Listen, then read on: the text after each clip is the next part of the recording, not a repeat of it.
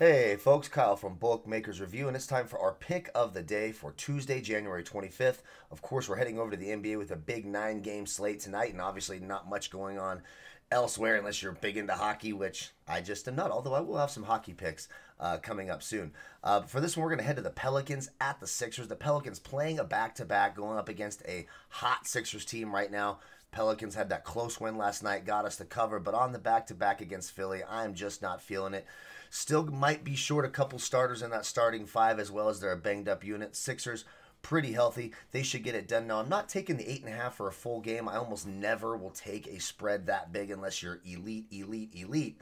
But I will take the under 2 possessions in the first half. So I'm going to take the Sixers minus 4.5 in the first half against those tired legs of the Pelicans on a back-to-back. I just think they get it done early, under 2 possessions. And right now, as I look across BMR, 4.5 is the best number I'm getting at minus 110 price, so I like it quite a bit. So once again, Sixers minus 1.5, or 4.5 rather, over the Pelicans in the first half. Don't forget, if it's winning picks you want, we got you covered right here at Bookmakers Review. And as usual, good luck on those wagers.